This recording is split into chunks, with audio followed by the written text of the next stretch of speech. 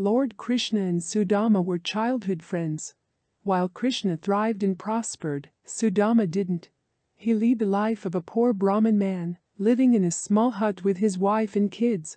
Most days, the kids wouldn't even get enough to eat from what Sudama got as alms. One day, his wife suggested that he go and ask his friend Krishna for help. Sudama was reluctant to seek favors, but he also didn't want his kids to suffer.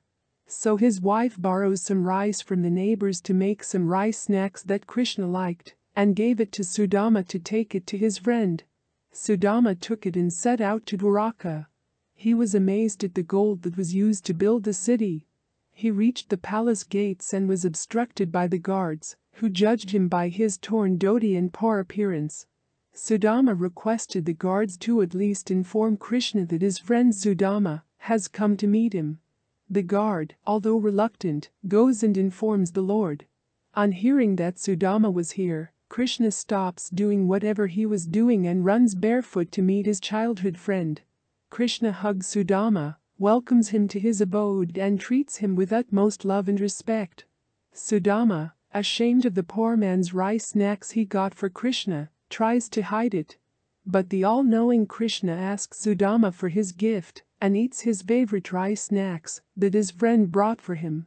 Krishna and his friends spend time laughing and talking about their childhood, but Sudama, overwhelmed by the kindness and compassion showed by his friend, is unable to ask Krishna for help. When he returns home, Sudama finds that his hut has been replaced by a huge mansion, and his wife and kids are dressed in fine clothes. Sudama realized how lucky he was to have a true friend like Krishna.